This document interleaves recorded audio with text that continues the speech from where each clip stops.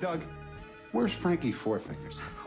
I don't know, Avi. I'm not his mother, but I'm seeing him later. When later?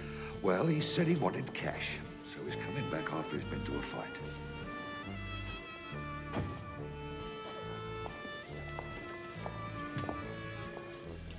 A fight? What do you mean? What do you mean a fight? A boxing match? Is there gambling involved? It's a boxing match, Avi, a boxing match. Did he have a case with him? Yes, he had a case. And this schmuck is gambling? You're talking about Frankie. I've got a problem with gambling fucking Four Fingers, Doug. Avi, I'm not telepathic. Well, you're plenty fucking stupid, I'll give you that. Do you have any idea why they call him Frankie Four Fingers, Doug? No, I've no idea. Well, because he makes stupid bets with dangerous people.